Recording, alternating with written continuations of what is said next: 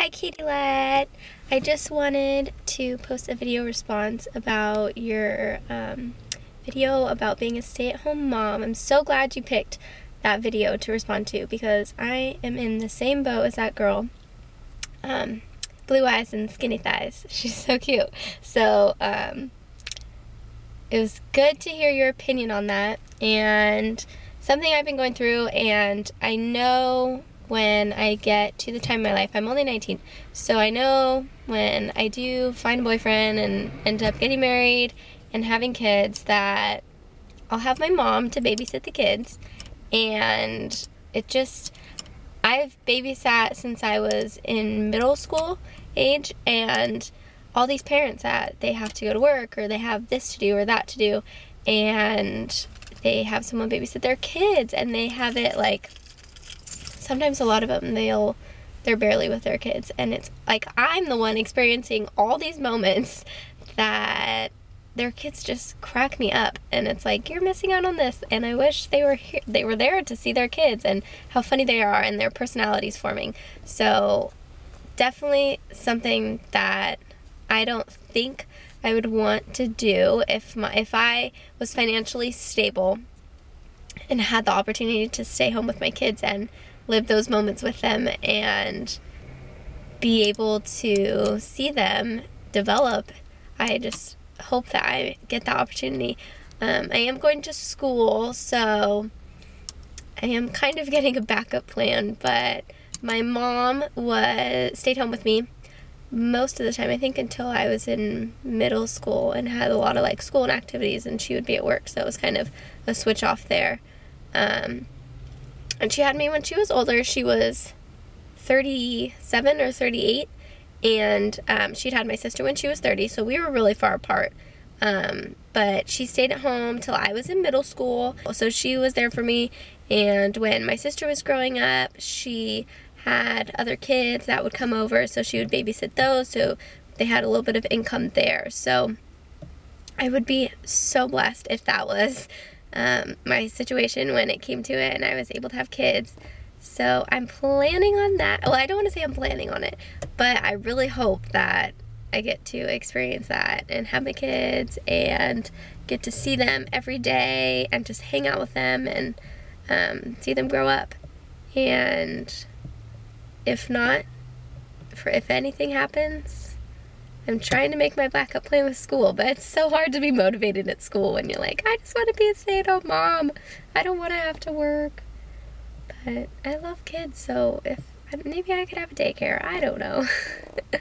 But this video was great, and I loved everything you shared about it, and I'm so glad you picked it. It was definitely something that I've been thinking about lately, so the fact that you made a video about it now is super funny. Really good timing. So yeah, I love you. Thanks so much for posting your videos all the time. I absolutely love every single one of them, and your children are adorable. I watch you guys every day. So thank you so much for doing what you do. It's like sometimes the highlight of my day. Being able to come home and just relax and watch you guys. Hopefully I will see you at VidCon this summer. Hopefully. If not, I'd be really bummed. Yep. Alrighty, happy Leap Day! Guys, I'm so excited right now. I was just texting my old roommate, Lauren, and she, I forget what got us started talking about it, but, oh, like babysitting stuff. I like turned down 15 jobs yesterday on care.com in Cedar City, and then, we were talking about how we both want to be stay-at-home moms, and she wants to take a semester off of school, and I'm like so over school, like I can't even like handle it.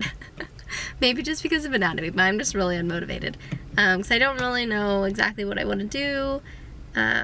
All I want to do right now is like babysit. So we were thinking that we might move to LA or like Venice Beach, because that's like an area we both really want to move to. And we're gonna start a daycare.